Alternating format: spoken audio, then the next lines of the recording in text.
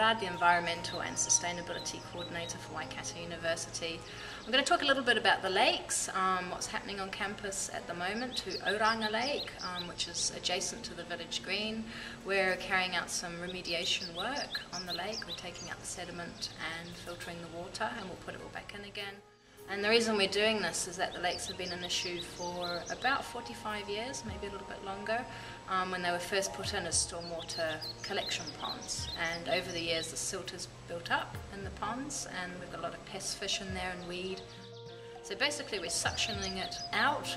It's going into a filtration system behind Oranga Lake in the glade area, filtered back into Nighton, pumped back into Oranga, and then we're going to create a wetland area in the glade, which will be an educational tool, like outdoor learning classroom, and will increase biodiversity on campus.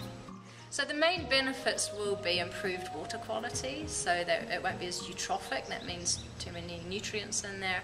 There should be less weed, obviously less sediment because we're taking it out, and increased biodiversity because we're planting. We will riparian plant around the lakes, not the entire area, but a lot of it, so there'll be increased plants around the lake, which will slow down erosion and provide habitat for species and shading for fish.